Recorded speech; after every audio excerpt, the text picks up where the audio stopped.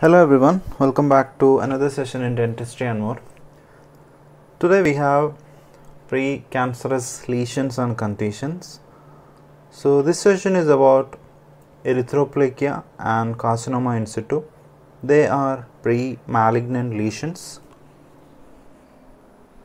So pre-malignant lesions, they are nothing but morphologically altered tissue in which cancer is more likely to occur than its apparently normal counterpart.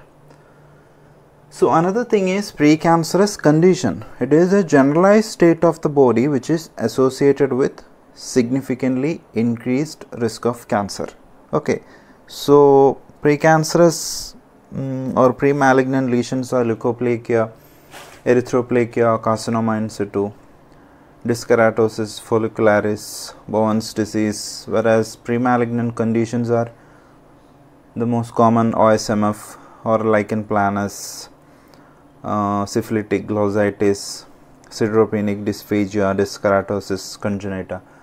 So this is about pre-malignant or precancerous lesions. They are leukoplakia, erythroplakia, carcinoma in situ. So today's session is about erythroplakia and carcinoma in situ. Leukoplakia we have already covered in this channel, so you can watch the video which was uploaded previously. Similarly, pre-malignant conditions like oral submucous fibrosis or lichen planus, so all those things are already been uploaded. Now let's learn about erythroplakia and carcinoma in situ.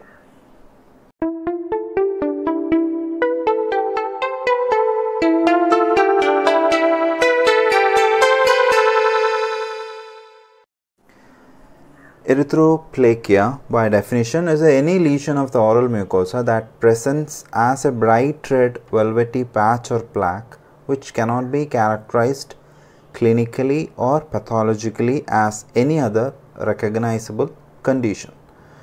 And the classification as homogeneous erythroplakia, erythroplakia interspersed with patches of leukoplakia, and granular or speckled erythroplakia. Homogeneous, one with interspersed with leukoplakia, and granular or speckled erythroplakia. So the most common etiology is just as leukoplakia, and it is mainly affecting the middle-aged people, and the peak incidence is 65 to 74 years. Gender predilection is on men, and the location and size. So location, basically it's seen on soft palate, floor of the mouth, buccal mucosa and tongue, whereas the size, the typical lesion, most commonly less than 1.5 centimeter, but sometimes it may reach up to greater than 4 centimeters. So it appears as a smooth and granular or nodular lesion which is well defined, may be an irregular or red granular surface which is interspersed with white or yellow foci, and it will be soft on palpation, and which has highest risk of malignant transformation, that is around 14 to 50% of malignant transformation for erythroplakia. And based on the fact that on histology, these 80 to 90% of the cases present as carcinoma in situ, severe epithelial dysplasia and micro-invasive carcinoma. Micro-invasive carcinoma. So most of the cases will be histologically as carcinoma in situ, severe epithelial dysplasia or micro-invasive carcinoma. So on management side, we have to first think of biopsy, then treatment guided by the histopathological diagnosis. Recurrence is a common thing, so we need to have a careful long follow-up, because since the recurrence is high, we need to have a careful longer follow-up. So that is all about erythroplakia, which is having highest malignant transformation. It's almost like leukoplakia but little different in classification. Now let's move on to carcinoma in situ. Carcinoma in situ is intraepithelial carcinoma. Intraepithelial carcinoma. It's a very peculiar type, right? Because carcinoma, we have metastasis which is spreading to various tissues, but this is intraepithelial carcinoma, which is confined within the boundaries, which arises frequently on the skin but also on mucous membranes including oral cavity, which is most severe stage of epithelial dysplasia. The most striking feature is the dysplastic epithelial cells do not invade into the connective tissue. That is the most striking feature. Do not invade to connective tissue.